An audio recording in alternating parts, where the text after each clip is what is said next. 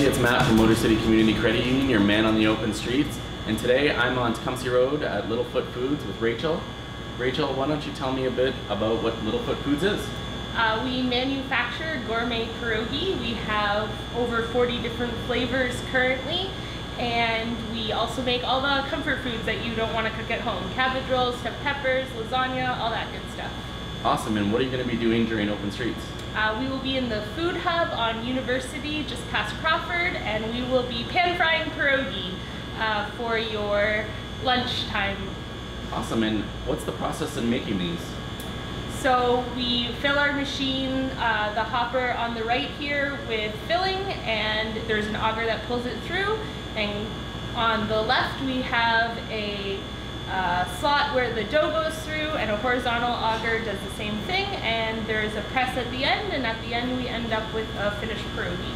Awesome, and now the more important part, let's go try some.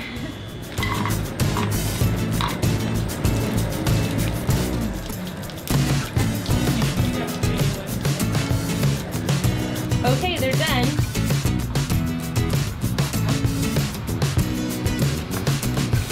Thanks, Rachel.